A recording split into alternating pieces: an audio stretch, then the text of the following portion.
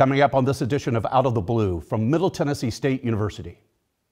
We talk about our new horse science major, and we find out about some of the national honors won by our equestrian team and stock horse team.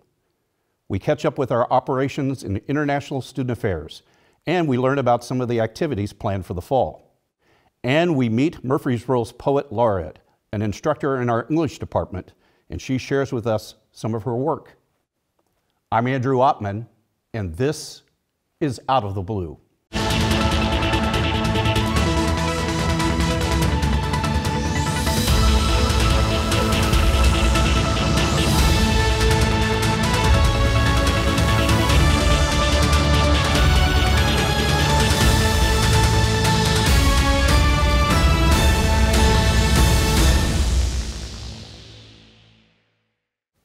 Welcome to Out of the Blue. I'm Andrew Oppmann. MTSU has long been known for its equestrian programs, and its continued popularity and success prompted the university recently to create a major in horse science. That new major comes with news about our national honors by our stock horse and equestrian teams. Ariel, Herrin, and Andrea, Rego joins us to talk about our equine success. Well, Ariel and Andrea, welcome to the program. We're glad to have you, our first in-studio Out of the Blue since March 2020. And what a great accomplishment for us to celebrate here. So let's start with the beginning. Let's go with the news. What recently happened, the honors for the stock horse team? Talk about that competition. So the MTSU stock horse team traveled and got permission to travel to Sweetwater, Texas in April. And they came home with 5 national champion and reserve champion titles. And they came home with 4th place overall team. That's fantastic. Congratulations. Thank you. They worked really hard all semester. A lot of these girls ride also for the equestrian team. Our teams within the horse science program pretty much work together in terms of learning and improving and progress. So Ariel will talk more on how the riding program works, but these girls worked really hard to get where they were at and improved throughout the semester. So Andrea, talk to me about the organization that holds this competition. Describe them for us. So the American Stock Horse Association is the national organization that holds this competition every year in April, and except for last year. And every year they host colleges from all over the country. We are the only team east of the Mississippi that comes all the way to Texas every year. And we compete against teams within Texas, Wyoming, Montana, Arkansas. They all come to Central Texas to compete in the Collegiate National Show. And they also have the National Show that is separate from the Collegiate that we also compete in. And for those who may not be familiar when we're using the term stock horse and stock horse team, can you describe for me what that is and how that works? So the idea of a stock horse team is to encompass the versatility of a ranch horse. And all of these events create the versatile and all-around type of ranch horse that includes ranch horse pleasure, reining, cow horse, and trail. And so those events are all put together in an all-around score that gives these riders a high point within that competition. The Tennessee Stock Horse Association is an affiliate, and so we put on shows locally in Tennessee to help facilitate the versatility ranch horse. That's wonderful. That's wonderful. Well, Andrea kind of queued you up a little bit to talk about what we're going to be asking next. You're our director of equestrian programs at MTSU. Talk about what goes into all these programs and how the stock horse team fits into what we offer. So our program has several levels of riding offered for our students, and within that we have 2 riding teams. So we have the stock horse team that Andrea talked about that she coaches, and then I coach the equestrian team, which is a little different in the origin and kind of what we do, but we share a lot of the same people, and Andrea also assists with the equestrian team, so we work together for pretty much everything. Wonderful. Yeah, and our equestrian team back in May competed at a pretty prestigious event and came home champion team. So we compete in the Intercollegiate Horse Shows Association. It's a nationwide organization that has about 400 member schools and about 10,000 riders across the country. And this year, last year, our national championships were canceled due to COVID. And so this year, they put on an event for us called the Collegiate Celebration. So a little different than our nationals, but still drew people from all across the country. I think there were 16 schools represented at the collegiate celebration, and our team came home champions. That's wonderful. Yes. So we've got success at both of the teams at high levels, and that's terrific. Talk to me a little bit about the major itself, the horse science major. I know that's quite an accomplishment. We just got it approved very recently. So walk me through what that entails. So our horse science major, like you said, just got approved this year. We've been a concentration within animal science for many years. Our faculty worked together to create our own major, and so we're really excited about that. So when a student comes to us to be a horse science major, a lot of the times our students are interested in being horse trainers or equine veterinarians. And what our students learn to find is that those are two really difficult careers to get into and very all-encompassing of your entire life, basically. So our goal at Horse Science is to make our students aware of what it takes to be those, and also to make them aware of all the other things that you can do within the horse industry. We're all very passionate about horses, obviously, that's what got us here, and so we want our students to see all the opportunities that are within the horse industry outside of just those two. How important, Andrea, is it to have this kind of success for visibility for students? Are we on the map because of our great students and their efforts? Well, I would say that MTSU has been on the radar forever. We have been up and running for over 30 years, and thank you to Dave Whitaker, Dr. Dave Whitaker and Ann Berzicki, who are foundational parts of this program. We've had long-standing success on the horse judging team, the equestrian team, and then the MTSU stock horse team is more recent, but all three teams have contributed to putting this program on the map. And with the rise in, the last decade of social media really reaching out to a variety of people, I feel like yes, we are more on the map now than ever due to all of our success. But yes, it's so important for our students to have this program behind them when they go out in the industry and try to get their first career started. Obviously, for everybody, the pandemic posed challenges. How did your operations pivot during all of those restrictions and changes? How did you go? Ariel teaches a lot of the riding classes. I teach one of them, and we can't teach horseback riding online. You can't. I guess that's what I was kind of leading to, right? I mean, there are certain things you can't do online. I would say it halted for a minute there in the spring 2020, but in the fall we really picked back up the riding classes. We kept all safety measures in place that the university recommended, and I think we did a great job in keeping things going as smoothly as possible. Ariel has a larger team with the equestrian team. She made quite a few adjustments with that and made it work really well. So what's ahead in 2021? Any changes that we can expect, or hopefully just continued success? We hope to just be able to continue on. Every year brings its new set of challenges as seniors graduate and freshmen come in. So we know of a lot of great students that are coming, but we also often have a lot of surprises with who comes and ends up being a great rider for our team or a great asset to our program. So we don't really know exactly who will be in precisely, but we're very excited to be able to be back on the road. We hope with a lot less restriction from the university and from our different organizations. The IHSA is planning to continue forward with their normal postseason competition schedule, so we're hopeful to be able to have a chance at the national championship again. That's fantastic. Andrea, I know you do a lot of outreach to veterans out there at Horse Sciences. Can you explain some of those programs to us and how we're serving our veterans? Yeah, so the Horse Science program has a partnership with the VA and the Veteran Recovery Center, which is just 0.2 miles down the road from our facility. And so we bring veterans from the Veteran Recovery Center over to the VA every spring and fall and some summer sessions to work with horses one-on-one in a recovery treatment program. And so these veterans are diagnosed with a serious mental illness of some sort. And they are deemed stable enough to participate in our program, and they work one-on-one with horses, with a psychosocial rehabilitative staff at their center, and with me as the instructor, and then students mentoring them through my equine assisted activities and therapies classes. Cool. Ariel and Andrea, congratulations to you both. We're very, very proud of your success, and good luck for the coming fall. Thank you so much. And we'll be right back.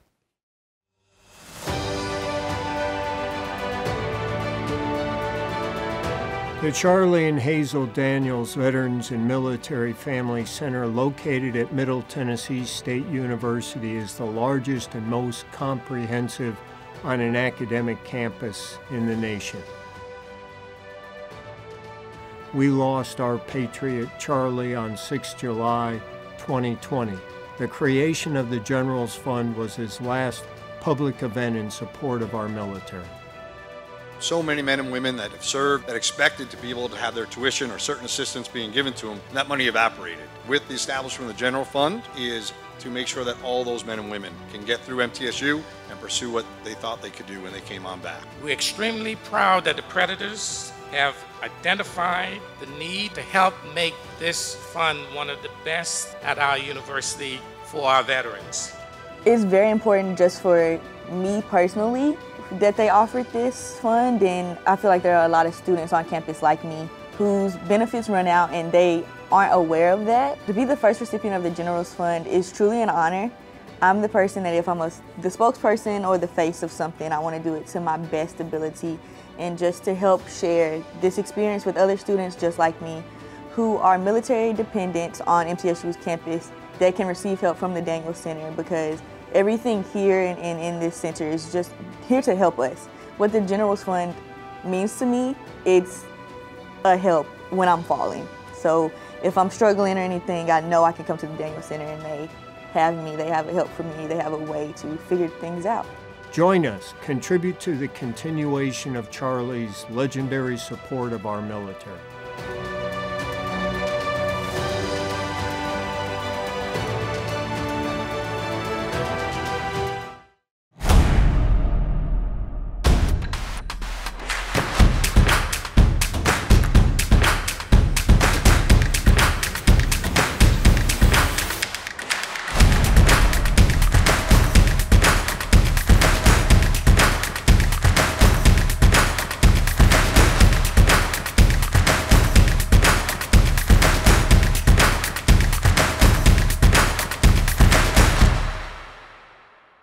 Nothing is more expensive than a missed opportunity that could have changed your life.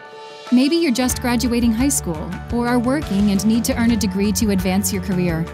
Or you aspire to be a leader, and a graduate degree can make that happen. Whether you're just starting out or retooling for the future, Middle Tennessee State University can help you get there.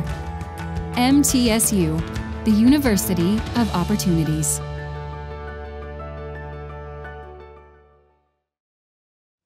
Welcome back to Out of the Blue. I'm Andrew Oppmann.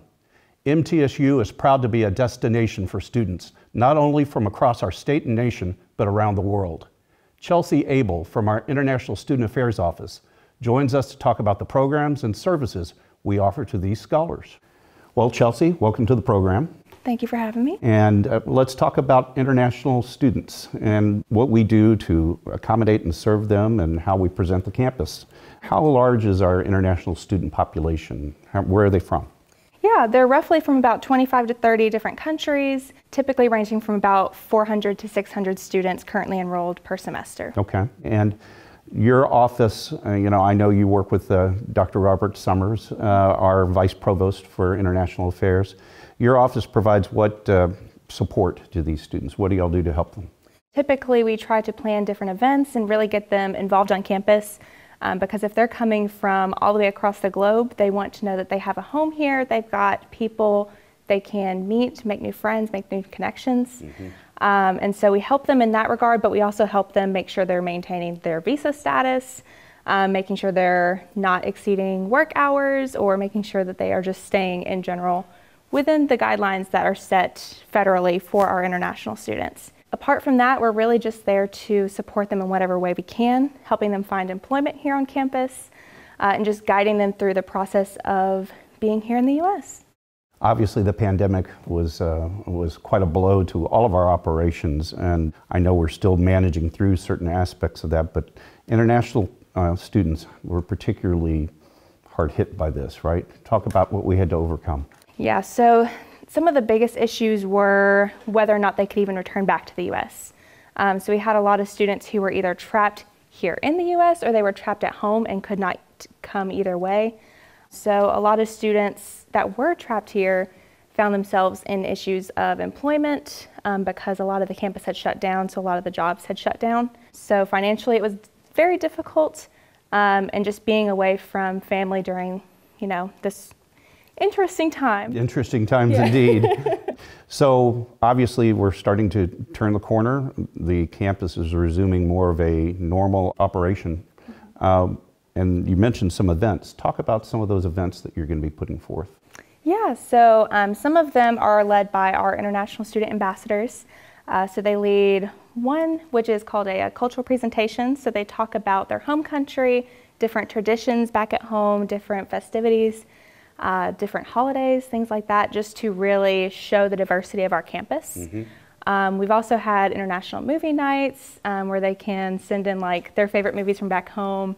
Really just have that time to relax. And then we'll also do things like game nights, really just different events to keep them interested and on campus.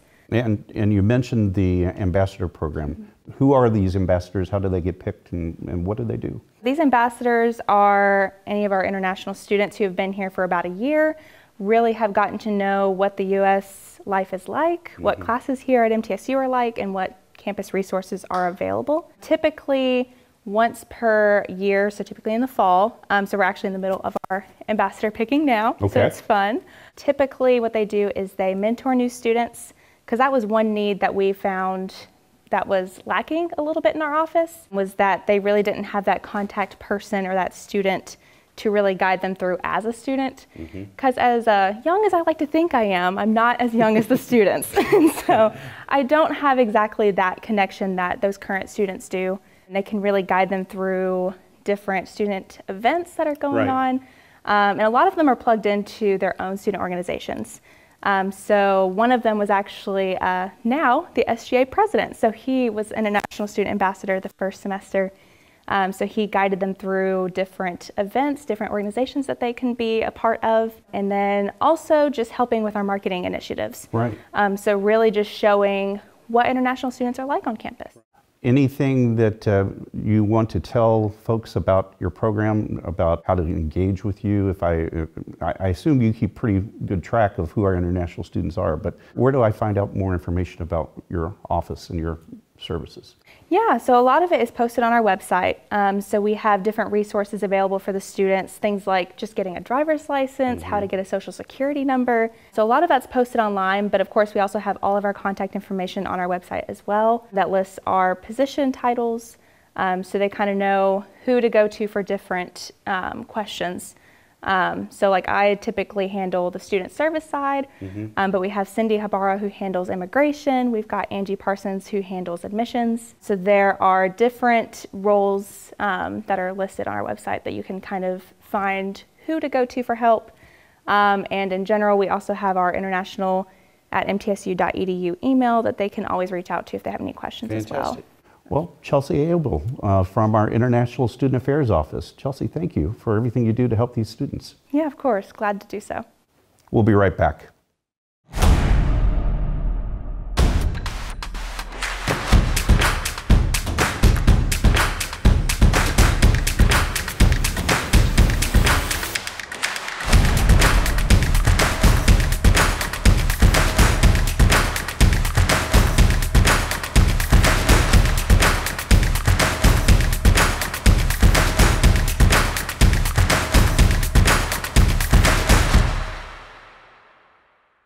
Nothing is more expensive than a missed opportunity that could have changed your life.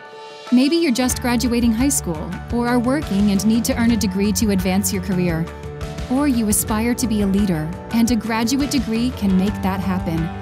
Whether you're just starting out or retooling for the future, Middle Tennessee State University can help you get there. MTSU, the University of Opportunities.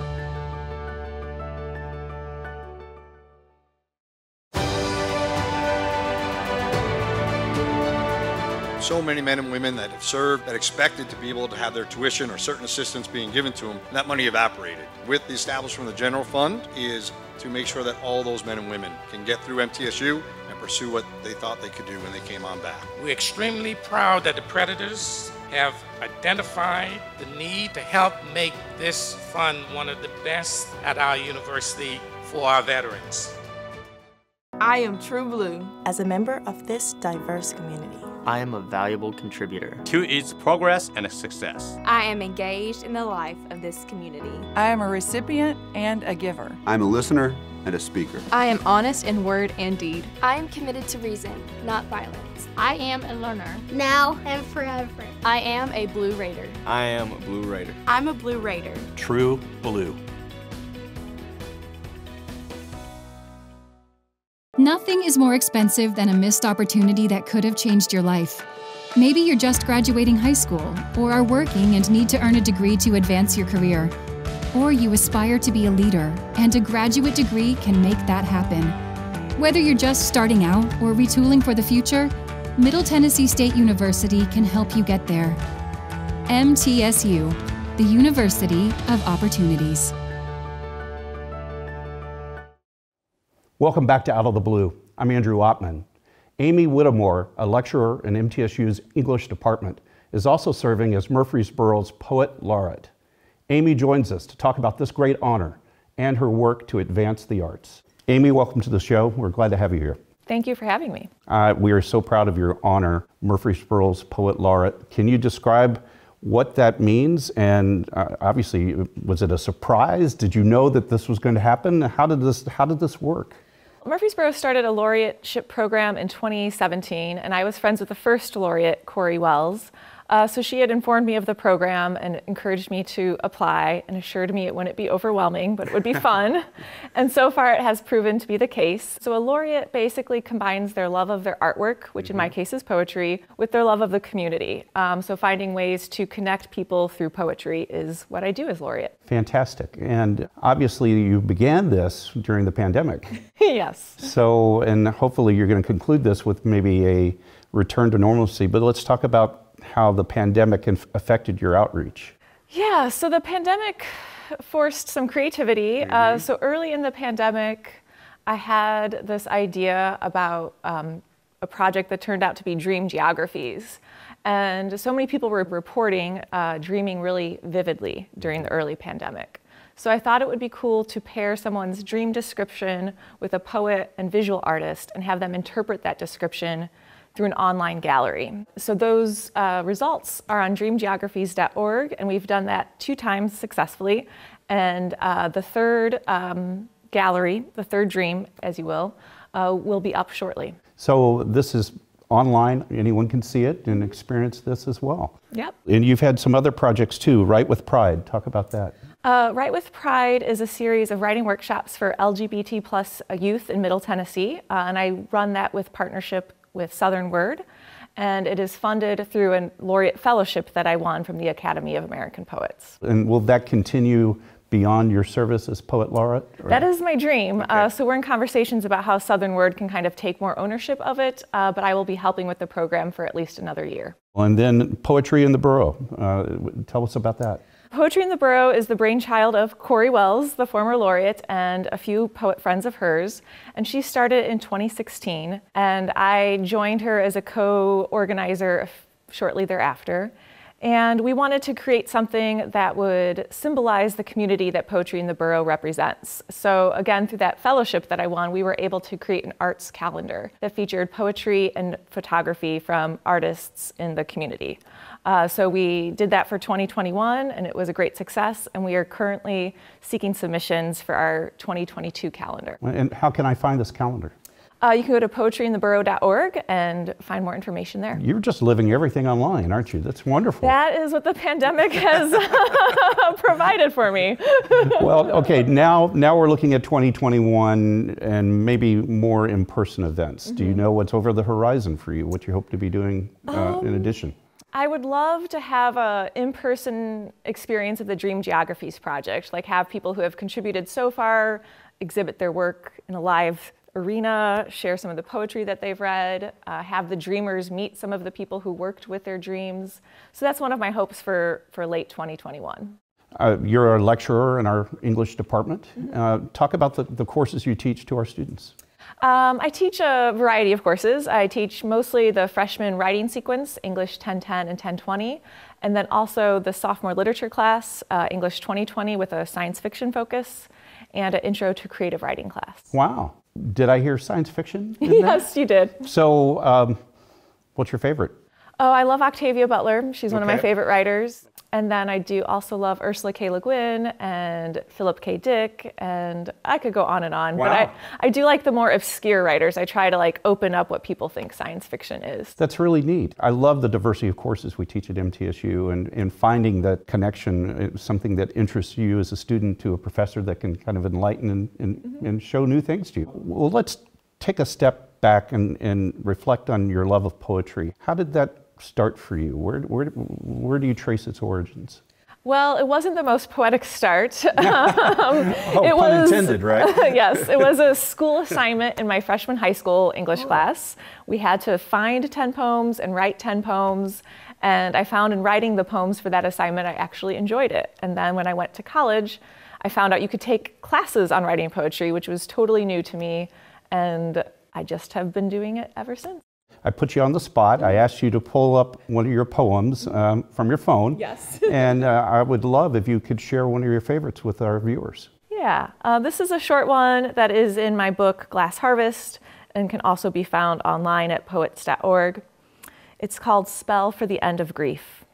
No incantations, no rosemary and status, no keening women in grim dresses.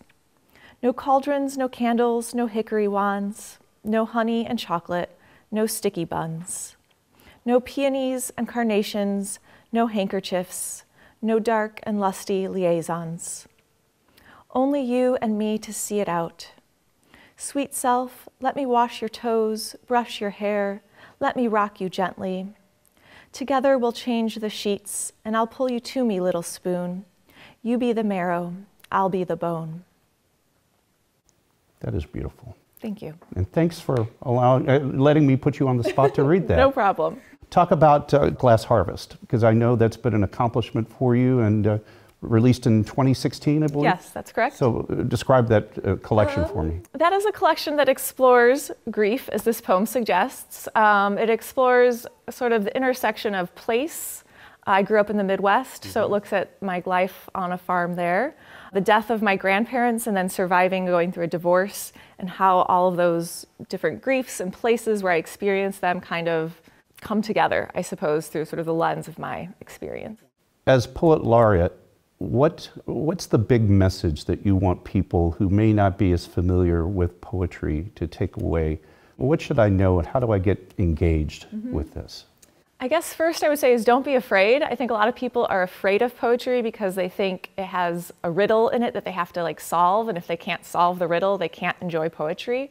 And poetry is much more open than that. There are people who will share that love for you and encourage your curiosity about poetry if you just get over that initial trepidation. Well, Amie, congratulations to you. It's a great honor for our university, the English department, and thanks for helping make the arts more accessible to people. Oh, my pleasure. Thank you for having me today. And this does wrap up another edition of Out of the Blue. You can find news about the campus 24 hours a day by going to our website, mtsunews.com. You can also find special content on our social media platforms, Twitter, Instagram, and Facebook.